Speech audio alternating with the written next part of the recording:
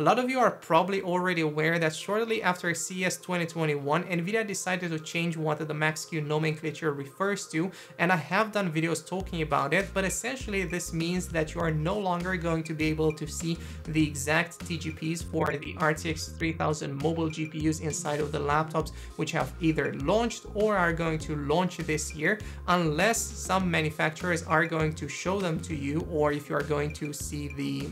TGPs in the reviews which are going to be published on YouTube or any other websites. But luckily there are some brands like MSI, XMG and Eluktronics which have already shown us the exact TGPs for their laptops and for different models, and Asus has also joined the crew right now. So we're going to be talking about that because in a post from Tweakers we found out that Asus has sent them the exact TGPs for their laptops, including their model numbers, which is going to help a lot of people. And on screen right now you should see the expected boost clocks, the TGP, the dynamic boost values, and as well as the maximum GPU power. And a lot of GPUs inside of their laptops are going to be Max P, as you can probably tell, and I'm really glad to see that Asus has decided to go that route, and they have also paired a lot of their RTX 3000 mobile laptops with Ryzen 5000 CPUs, which so far have received a ton of praise from reviewers. And I would also recommend you guys check out the video which Jared from Jared Tech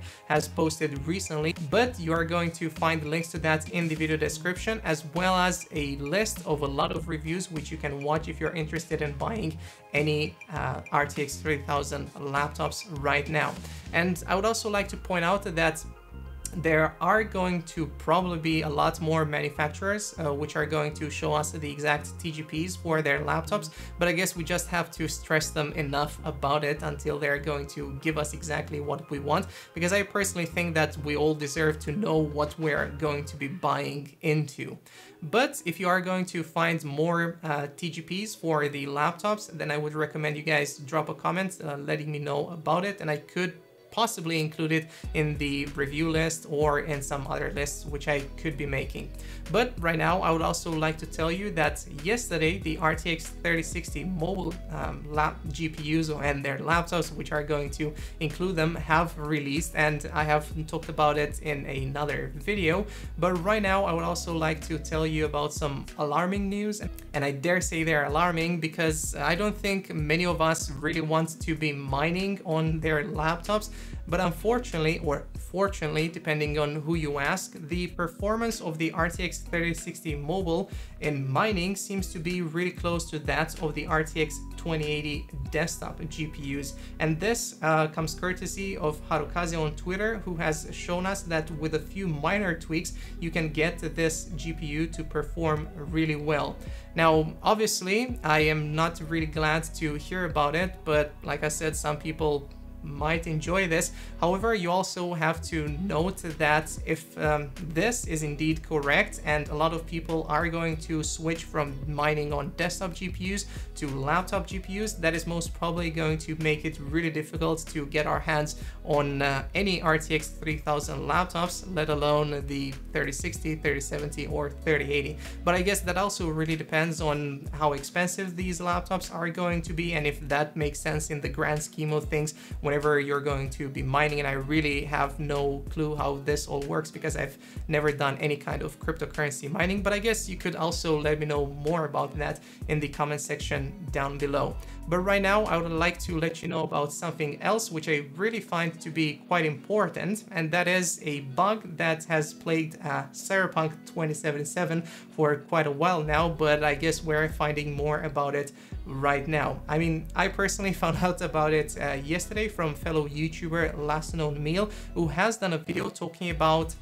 how some mods could essentially take a full access of your PC if you have downloaded and installed them, and that is because of a bug which has not been fixed within Cyberpunk 2077, and I guess it really lives up to its cyberbug name in this case. But I won't really go much into it other than tell you that you should probably not download any mods, and you could probably play the game in its vanilla form just like I have done, or you could just download, if you really want to, mods to download mods from Nexus Mods, because right there the chances are really slim that you're going to get hacked, pawned, wherever you want to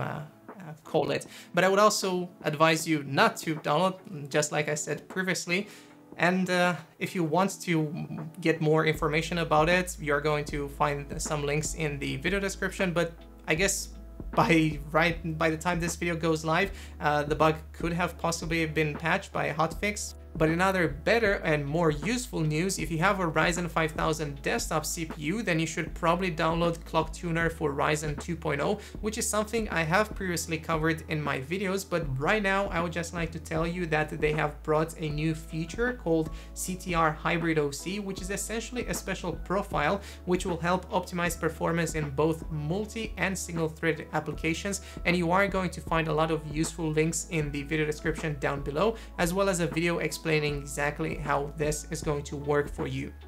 And last up, I would like to tell you that if you have seen my video talking about the IKEA and Asus ROG partnership, you should probably know that if you are in China right now, you can already shop for these products. And otherwise, if you are anywhere on the globe except for Japan, if I remember correctly, you are going to be able to buy them sometime in October. And I have a dedicated video talking about it, so I'm not going to spend any of your guys' time with that. So probably go and check out that video if you're interested. And right now, I just like to thank you very much for watching, and I will hopefully see you in another video. Bye-bye.